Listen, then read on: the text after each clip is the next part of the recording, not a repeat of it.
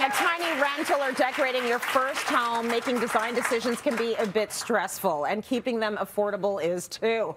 But help us here with home decor YouTuber Alexandra Gater. In real life, because it's been so long. Welcome back. It's so good to see you. For having me. It's so good to see you too. You have been so busy since we last met. It has been a while. So tell me a little bit about what you've been up to on YouTube and otherwise. Yeah, so I've just been doing small space makeovers over on YouTube, growing the channel, going into like tons of people's spaces to make them over. It's been so exciting. And I've also just wrote a book. She wrote a book! That's very cool. Thanks. Own Your Space. It's called Own Your Space, and I really wanted to bridge this gap between coffee table books and handbooks. Yes. I don't know about you, but whenever I open a coffee table book, I'm like, this is so beautiful, but how did these spaces come to be? Right. And so Own Your Space is really trying to bridge that gap, and I really hope that when people open it, they feel empowered to actually create the spaces in them and make their own space beautiful. It's divided into 3 sections, so planning, decorating, and real rooms. And Real Rooms at the end is really about like how to make a space come to life. All the different elements that went into the spaces that are in this book. Yeah. Just all those things that feel so intimidating when it comes to decorating your space for renters, but also for homeowners too.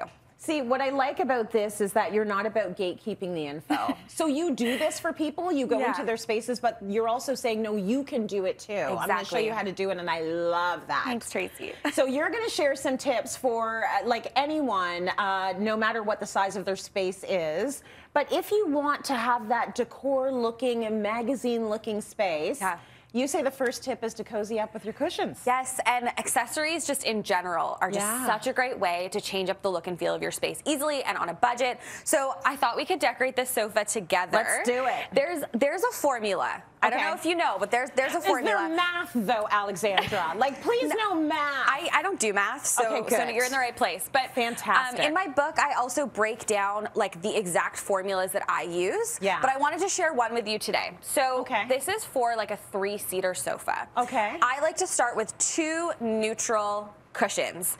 Texture, bonus points. And you'll also notice that these are different sizes. Yeah. So you don't want to have similar sizes. You want it to be varying sizes and heights. So mix it up. Yeah, so mix it up. So you'll see that one's neutral, but it still has pattern and texture. Yes. Okay, I don't have any cushions left, so you got to do the heavy lifting. You want that one? Yeah.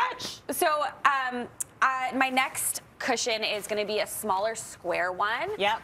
With a pattern. Lumbar cushions are great because they fill space. Yeah. Oh, and you have one last one. So this is my favorite because it's fun. It's I was really hoping I was going to catch that. You did. So yeah, when you're shopping, just making sure that you're getting different sizes, different shapes, and that's how you make it look intentional but still very casual. Yes. And another tip is to weave in similar tones or colors. So none of these cushions are the same, but they all really work together. I love that. And these are the tips we need to know, because if you come up with sort of a matching set of pillows now, it looks like 1991 calls. It does. Right? So you kind of, if you want to be sort of now and current and have some fun and make it look casual, but done and sophisticated, you mix them all up. Exactly. Very cool. Okay, so we've talked about cushions. I want to talk about art a little bit. Yes. So people think about art and they think, oh my goodness, I have to like spend a mortgage payment on finding incredible pieces of art. You say not so much. I say not so much. I actually brought in a photo to show you.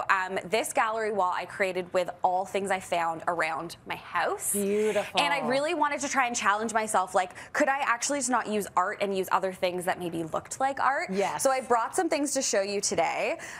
Everything from like wallpaper samples. Those are my favorite. You can get those for free, or you can order them online.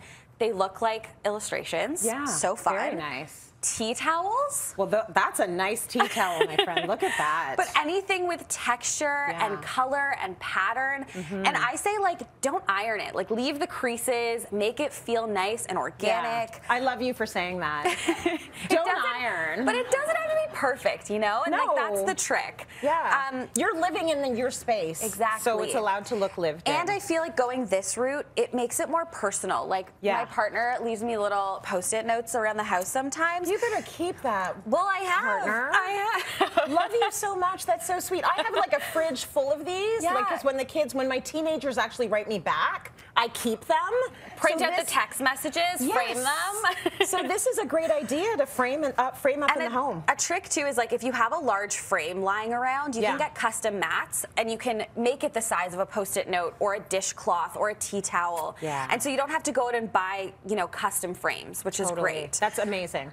Dishcloths. These are beautiful. Here, So take beautiful. those and I'll hold up these ones. But look at how gorgeous those are. Those are dishcloths. I know. Really environmentally friendly now too. Yeah, and you can frame them. Why not? Frame them. Why not? They're like $6, like really. And I had them in my kitchen cabinet. So that's so good. Affirmation cards. I feel like affirmation cards are so, you know, big right now. But framing some really nice ones that just make you feel good.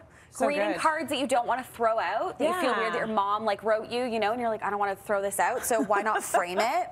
And the key is, again, similar to the cushions, weaving in those similar colors, patterns, and making it just feel personal and eclectic. And it really... Because it's your house, it should reflect you. Exactly.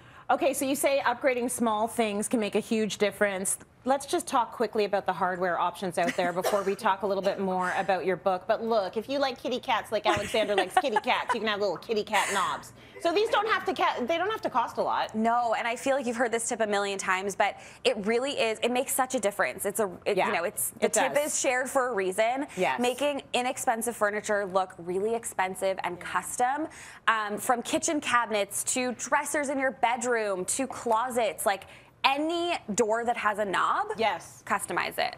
All of these tips, you're going to find it in this incredible book. Alexandra, we're so proud of you. Thank you, Tracy. Thank you so much for all of this information.